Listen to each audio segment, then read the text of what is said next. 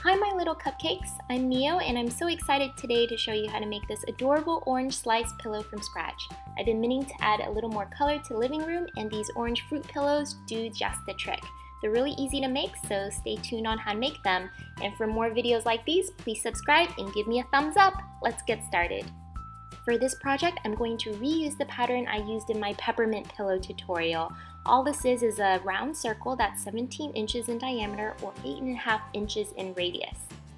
I'm using some pins to help hold my pattern in place, and I'm putting it through 2 layers of fabric. The type of fabric I'm using is actually fleece. It costs a little bit more, but I think they're perfect for these projects. They're pretty easy and foolproof to make the perfect shape that you want them to be. When cutting out my pattern, I leave 1/2 inch around the pattern to help sew the seams and gently remove all your pins, and you should have 2 nice circles like so. To make the slice design down my orange, I'm going to have to make a new pattern. So using some paper, I just stuck 4 pieces together to form a nice large sheet, and I'm going to draw a smaller circle from my original pattern. I placed my original pattern underneath so I can get an idea how large it is, and I formed dots about 1.5 inches inside the perimeter, and I connected all my dots to form my smaller circle. I also drawn 3 lines to form 6 slices, so I kind of get an idea of where my slices and how large they will be. And of course, if you want your orange to have more than 6 slices, by all means make more. Using the pattern guidelines, I'm drawing a slice on top of my pattern so that I can get a rough idea of how large the slice is going to be. And make sure it's actually about 1 centimeter smaller than your slice so you can still see the white part surrounding it. I use white fleece to form the inner circle, and you only actually need 1 circle for this, but if you would like both sides of your orange to have the slice pattern, by all means make 2, but mine will only have 1. And of course I'm going to cut out 6 light yellow slices to form the inner part. As you notice, when I position the slices onto my white circle, they're about 1 centimeter apart.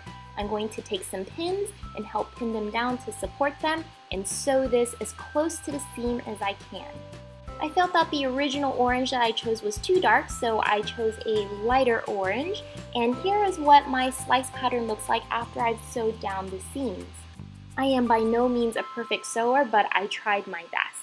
So taking your slice pattern, you're going to pin this onto 1 slice of your orange. And again, if you decided both sides to have a pattern, go ahead and sew them on both sides, but I just sewed it on 1. With the pattern side up, I'm placing a blank one right on top of it with the nice sides facing inward. To give my orange a more 3-dimensional shape, I cut a long strip of fleece that's about 5.5 inches in width. You're going to pin this to the top and bottom face of your orange, and you're going to leave about 1/2 inch for you to sew the seam. I really like to use pins because not only does it give you a rough guideline as to what your project's going to look like in the end, but it also shows you where you need to sew. With more complex projects, this definitely becomes a lifesaver. So this is what my project looks like when I put in all the pins. I'm going to go ahead and leave this opening there because I'm going to use that to form the stuffing and turn it inside out. So here's my project after I sewed all the seams together and I have an opening at the top. I flipped it inside out and start putting stuffing in the center. I'm just using regular pillow stuffing from a pillow I bought at Target. I generally like to stuff my pillows until it's really firm.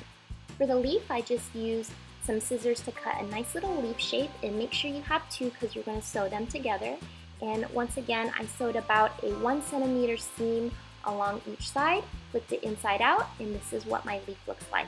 Now to give it more shape, I'm going to fold it in half, and I'm going to sew along the top part of the leaf to give it 3-dimensional feel to it. To form the stem, I used some brown cloth and cut it into a nice round circle and formed an up and down stitch along the perimeter.